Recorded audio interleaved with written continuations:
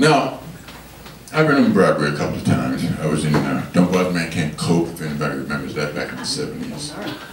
And No Place to Be Somebody, that was a dramatic show.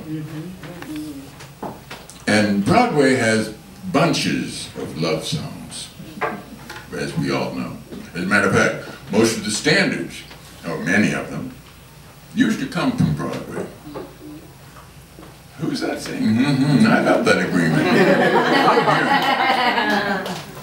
And it was interesting. Not too long ago, a couple of weeks ago, I was listening to an interview with Patti LuPone, one of our great Broadway singers and cabaret singers. And she was asked, "Are you going to do? We haven't seen you for a while. Are you going to do any more cabarets or do any more Broadway shows?" It's interesting.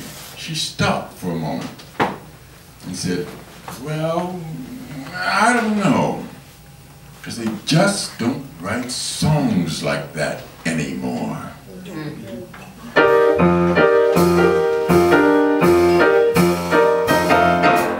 I have often walked on this street before, but the pavement always stayed beneath my feet before.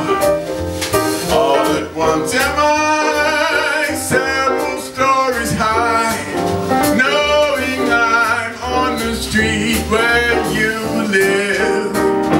Are there lilac trees in the heart of town? Can you hear a lark in any other part of town? Does enchantment pour out of every door? No, it's just on the street where you live.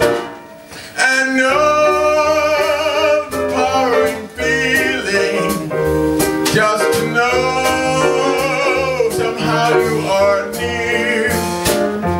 The overpowering feeling that any second you may suddenly appear.